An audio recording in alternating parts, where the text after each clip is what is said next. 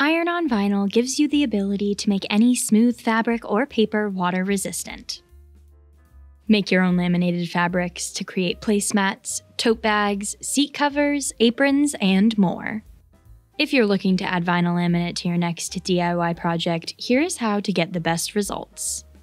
Pre-wash your fabric.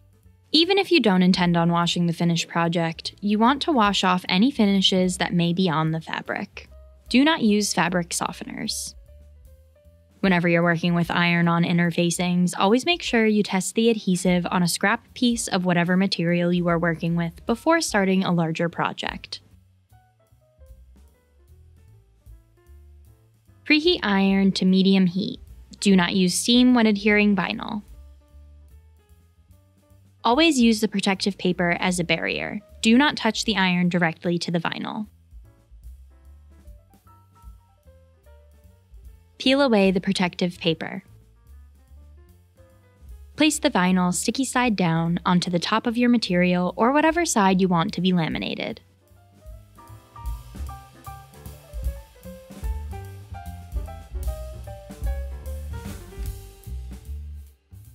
Then, put the protective paper back on top of the vinyl with the waxy side facing down.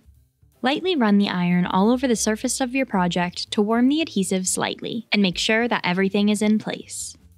Firmly press and hold the iron on the protective paper for about 8 seconds. Move the iron over slightly so you are just overlapping the area you worked on, and repeat until the entire surface is laminated. Flip the project over and iron the back of the fabric for an additional 4 seconds. Repeat until the entire surface has been heated. If you are laminating both sides of the fabric, now is the time to repeat the process on the other side.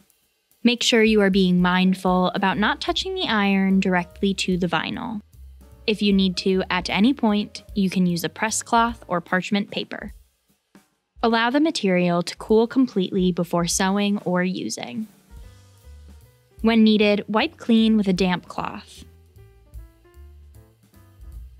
If you absolutely have to, you may wash on a gentle cycle and line dry. If any peeling or crinkling occurs, cover the vinyl with parchment paper and re-iron.